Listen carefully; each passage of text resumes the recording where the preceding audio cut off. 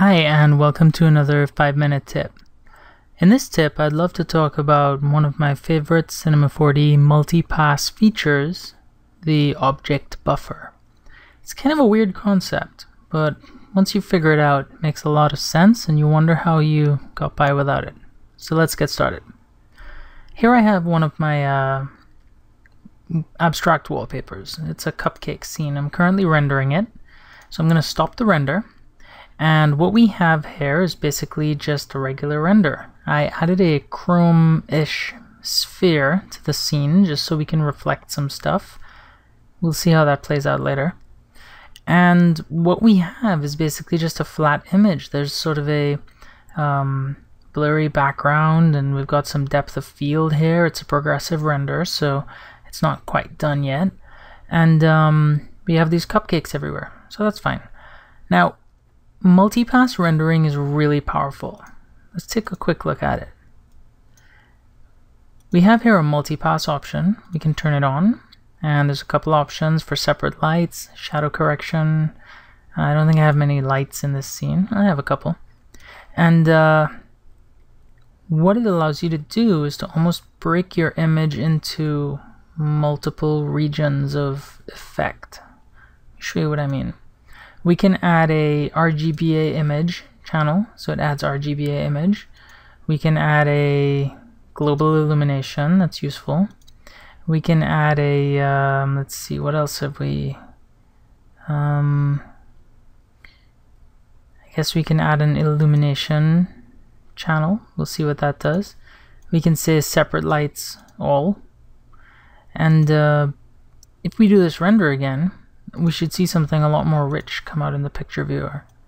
So we're looking at the second render right now, and in the layer tab we see we have a few things here.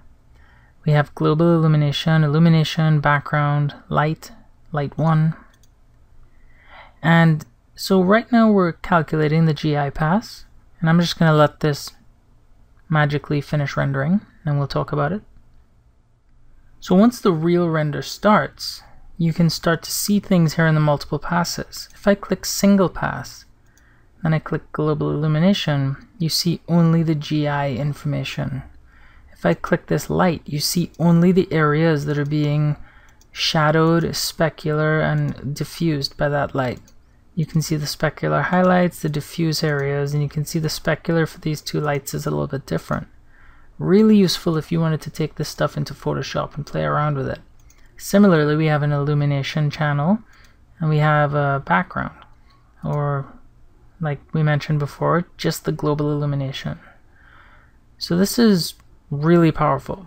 But what if you wanted to tweak just the cupcakes or just the sphere? What would you do? Well, let's go back to the main image that's rendering, and let's go to the history tab and just press escape and stop it. What we're going to do now is add a couple object buffers. Here's how these work. The cloner is where all my cupcakes are. So I'm going to add a compositing tag to the cloner, and I'm going to add it to buffer 1. Then I'm going to add a compositing tag to my sphere,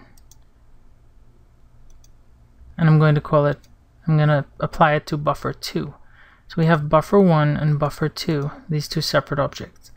Next thing we need to do is we need to go to our multipass. We need to add an object buffer for 1, and we can add another object buffer, this time for number 2.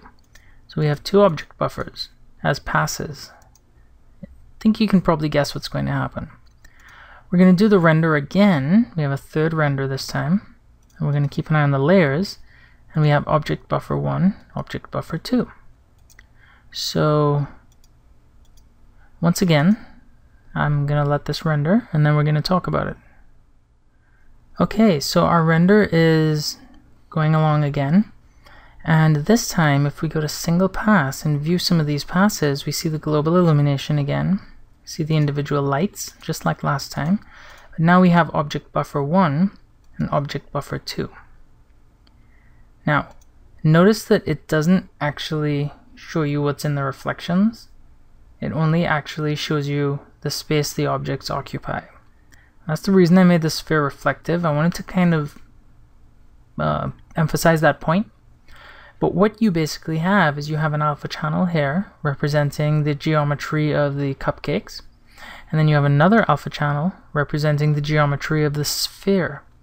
Now it's interesting to note that the geometry of the cupcakes is occluded by the geometry of the sphere, and vice versa. The geometry of the sphere is occluded by the cupcakes.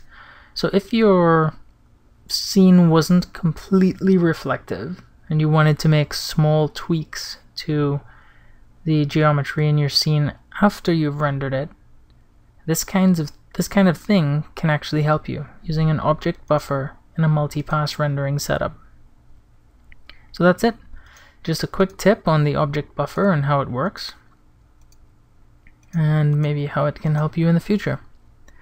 So until next time, see ya.